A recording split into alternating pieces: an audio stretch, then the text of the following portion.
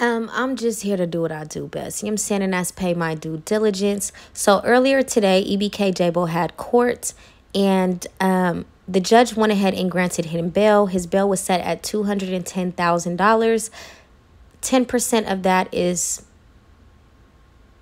about 20,000 roughly. If we're just going to go ahead and give an estimate, round it to the nearest number, 20 grand, right? And due to him being EBK JAAYBO, I'm sure he was able to post bond on about 10 to 15,000 down, right? And that might have just been his whole bond. Because when I was released on a $200,000 bond, I was actually able to post my bond with 11,000 cash and 13,500 being the full balance. But with me paying 11,000, I only owed 2,500.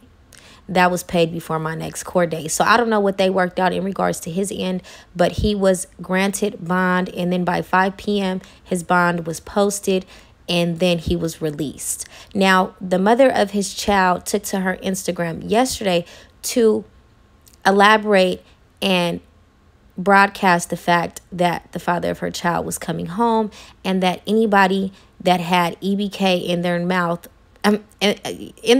was basically going to eat those words per se, right? Like I just basically ate my words right now. And I'm sorry, you guys, I'm stumbling. I'm kind of like caught up in the moment because I'm flabbergasted. I mean, we've been anticipating,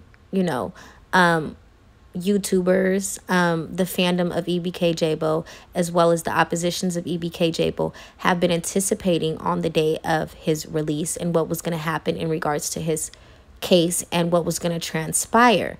Now, money talks. So obviously he obtained a bulldog lawyer, and you have to obtain a lawyer when you're dealing with these type of cases. And if you can't, I'd advise you not to catch these type of cases, because you're not going to be able to do what EBK JAAYBO just did, right? And he has a strong fandom, an organic fan base. And there was a lot of controversy on the internet in regards to EBK JAAYBO being the hottest rapper on the West Coast right now. And, I stand on it, and I'm going to continue to stand on it, that EBK JAAYBO is the leader of the new school. Now, regardless of the politics, we have to give this man his flowers. He has captured and solidified and created a fandom that is absolutely organic, and that are like YB fans. You can't tell them anything about EBK JAAYBO, okay? To them, he is the president of the United States of America, okay? So what we're not going to do is get on the internet with who's the best rapper on the West Coast right now, because right now that title belongs to EBK JAAYBO, okay? He went ahead and pushed Mozzie and everybody else out the way.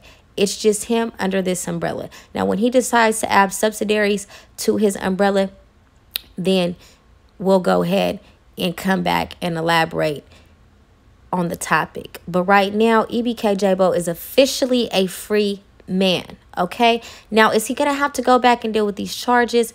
Absolutely. But he may be able to do what YB did, and, he just might have to be on an extensive house arrest or even GPS. But I would just push for his defense team to advocate and point out that he is a public figure and that he needs to stay out of the city, kind of like what YB's fan base did in regards to his case and his highly anticipated publicized trial. So, I think it's best that he stays out of Stockton. And due to him having to go back and forth to court, he'll still be having to travel in regards to that. Now, if the judge puts stipulations on his release, no telling what the outcome may be. I just hope he's able to stay under the radar while being on the radar, okay? So I just wanted to go ahead and give the EBK JAAYBO fandom an update in regards to their favorite rapper, as well as the oppositions and the YouTubers and the content creators on EBK JAAYBO's status, okay? He is officially a free man, okay? And like I said, this is mind-boggling. This is flabbergasting, because we have all been like wondering what was going to be the outcome. And the outcome was actually a victory for him for now. Until then, I rest my case.